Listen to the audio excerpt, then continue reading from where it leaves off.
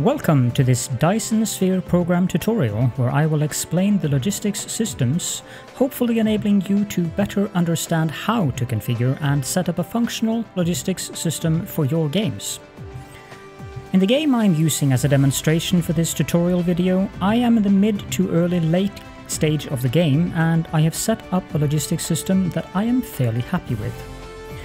Let's start with the Planetary logistics station. These stations have 3 item slots, each slot holding a maximum of 5,000 items per slot. To select an item to populate a slot, just click the round grey icon on the line where it says empty slot, and then pick the item you want in that slot. As you can see, the icon of that resource appears and you get some information available to you. Storage tells you how many items are currently in the station.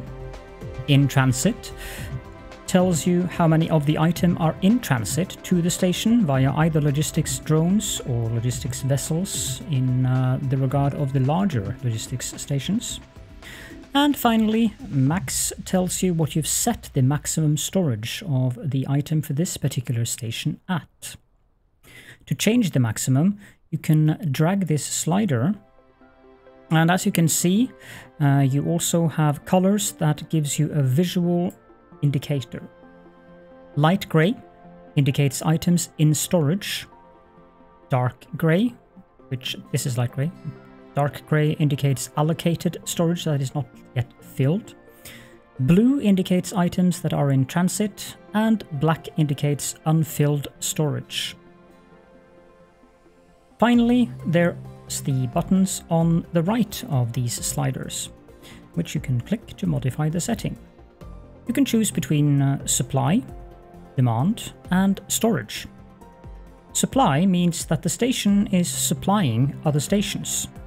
Demand means that the station is requesting this item from other stations that are set to supply, and storage means that you're just storing the item in the station. If you want to take items from a station, you can right-click on an icon to bring up a slider. Now I have none of those in here, so here. And then you can use this to transfer these items into your inventory, like that. Likewise, you can also move items from your inventory into the station, like that. But that provides that there is space available. Note that that right-click slider actually applies to anything you click in the game that is stacked, so you can also do this in containers, your inventory, assemblers, and so forth. Remember to put logistics drones into your stations. Not all of them need them, but I personally prefer to just fill every station up with a max of 50 drones. And you can also choose to use less than 50 if you prefer, 50 being the max, depending on the expected load of the station. This indicator here shows the current power charge of the built-in accumulator that is inside the station.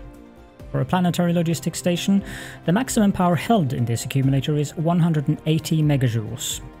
And finally, there are also 3 sliders at the bottom here under configurations, and we'll cover those in the larger interplanetary logistics station, which we will move on to now. So let's find one of those. These larger stations function much the same way as the smaller station, but with some key differences. First of all, these stations can hold up to 5 items, with a maximum limit of 10,000 instead of 5,000. They also have sockets down here for planetary vessels and for warpers. You can of course use these stations for planetary logistics only if you just need the additional item slots. But one thing I haven't mentioned so far is that there is a minimum distance between the stations, where the minimum distance between an interstellar logistics station is significantly longer than the smaller planetary logistics station, as I will demonstrate to you quickly here. If we go there, and I put one there, that is the smaller one, you can see that I can place one rather close by, but the larger one is much farther away. Let's remove those again. Back to the station. There is also 2 buttons over here instead of just 1, and as you can see, there's local and remote buttons. The local button works exactly as the Planetary Logistics Station button, but the remote button, on the other hand, affects whether the station will supply or demand things from other planets, whether those are within the same solar system or even in different solar systems. Remember that, as with the Planetary Logistics Station, you need to put logistic drones and logistics vessels into the station, depending on whether the station is operating only on the local planet, where you would not need the vessels, or with actual interstellar logistics, where you would need the interstellar logistics vessels. So if the station is operating as an interstellar logistics station, you must have logistics vessels in at least one of the stations that either supply or demand the item you're working with. You also have a slot here for the warpers, and I prefer to demand the warpers directed to the stations that need them, but you can also feed them into the station using belts. That slot is only relevant, however, for the stations that you desire to use for vessels that are going to undertake longer journeys between different star systems. A quick note here.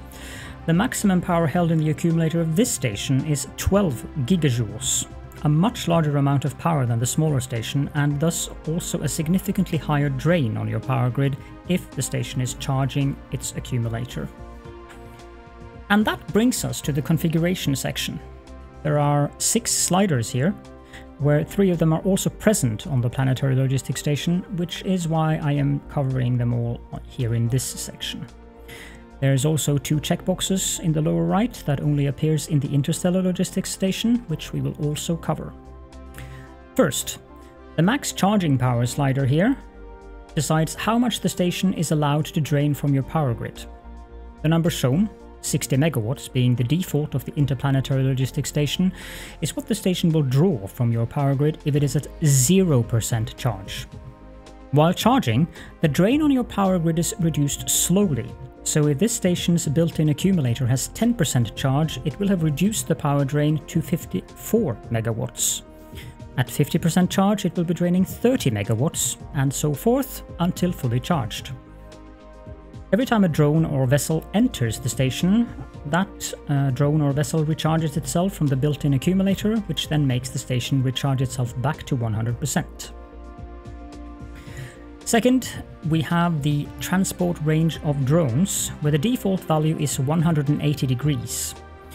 This slider can be used to make sure that your drones do not travel across the entire planet. The more you reduce it, the smaller action radius of your drones in this station. Third, the transport range of vessels with a default value of unlimited can be used to make your logistics network more efficient. My plan is to use this slider to my advantage and having a chain of logistics station branching out throughout my cluster of stars so that the farthermost systems send their products via several other stars before arriving in the home system. This does require a constant and reliable source of warpers though, so you need to make sure that you have a stable production line of those that you keep fed with the raw materials needed to make the warpers so that they can be distributed throughout the chain. Fourth, the distance to enable warp with a default value of 12 astronomical units is used to control when the logistics vessels will enable warp. If the distance the vessel is going to be longer than what this number is set to, it will use a warper to warp to that destination. Fifth, the minimum load of drones with a default value of 10% is used to control when the station will send out drones. Note that research affects the amount a drone can carry, and that the percentage you are adjusting here is the percentage of your current drone cargo capacity, factoring in the researched text that you have in the technology tree under upgrades. This slider can be increased to ensure that drones do not waste energy to fly off picking up just a few items, where an example of such a situation would be that you need to conserve energy. Sixth, the minimum load of vessels with a default value of 100% is used to control when the station will send out vessels. Again, research modifies the cargo capacity of vessels, so keep the same things that I mentioned about the drones in mind for this slider. Otherwise, this slider has the same applications as the drone load slider, but this might for instance be adjusted if you want to ensure that you're not sending a full load to a station. Say you're dealing with an item that you're short on currently, like for instance warpers, or an item that is in high demand that you want spread out to several stations. Now, the checkboxes, both of which are checked by default. The orbital collector checkbox is used to control whether the station will send its logistics vessels to pick up goods from any orbital collectors that you may have placed on gas giants. Keep in mind that this factors in the other settings you've set, like the transport range of vessels. So be careful with this one, so that your vessels do not embark on a 30 light-year journey to pick up hydrogen, unless that is what you want them to do, of course. And then the must equip warpers checkbox. This checkbox ensures that your logistics vessels will not embark on that 30 light-year journey without having warpers available. It would be a very boring and long wait for the vessels to undertake a journey of a total of 60 light years, so I strongly recommend that, unless you have some very specific reason for not being worried about such a situation, to keep this box checked at all times. And that, I believe, should cover the basics, and some advanced stuff of how to set up a logistics network. Logistics networks are a key feature of Dyson Sphere Program, and a great way to make sure that your factories are being provided with the materials needed for the various production chains. One example that I am using the logistics system for myself is that I have set smelting line and refinery line hub planets. And then I set up logistic stations that supply the raw materials from around the star cluster to these hub planets, thus ensuring that I do not have to set up smelting lines everywhere, and that saves me quite a bit of time. One final little tip, let's get rid of these, go to the map. You can pick up stuff from logistic stations all across the planet you are currently on. And that is very, very useful. And then you can just put them directly into your inventory. So yeah. Should you have any questions or comments, please leave them in the comment section of the video, or you can also come join us in the Discord server, where we have a dedicated channel for Dyson Sphere Program. You'll find the link to the Discord server in the description of this video. And finally, thank you so much to JD Plays for some valuable information that was necessary for this tutorial video, and do go check out his channel. He has several tutorials on Dyson Sphere Program, several which I have found very useful. With that, thank you so much for joining me, and I will see you all next time.